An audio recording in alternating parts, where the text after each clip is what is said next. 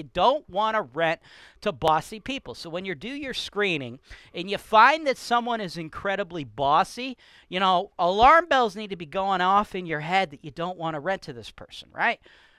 We get into real estate investing to make our lives better, to make our lives easier, to create passive income for ourselves and our families.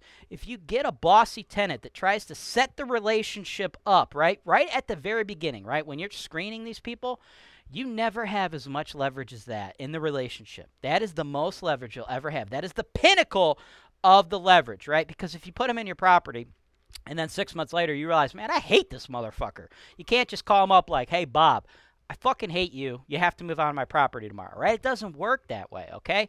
So if this person gets into your property and they're making your life miserable, it's going to cost you time, money, and effort to actually get them out of there, right? So when you're screening your tenants at the very beginning, if you get that bad feeling about them, that's when you have to make the decision to cut them. Never try to go for the easy money.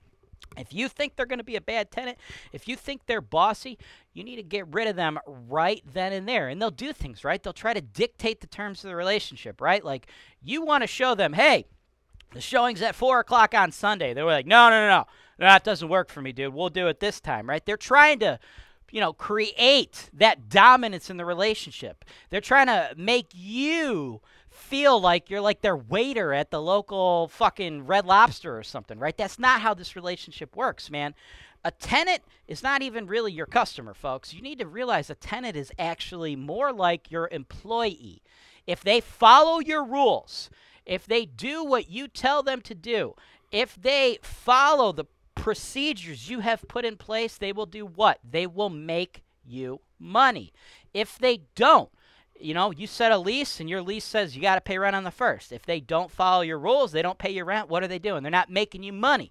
Is that person still your customer? No, of course not. That person is actually actively ruining your business, right? So you need to treat them more like an employee, and you got to set that relationship up right from the beginning.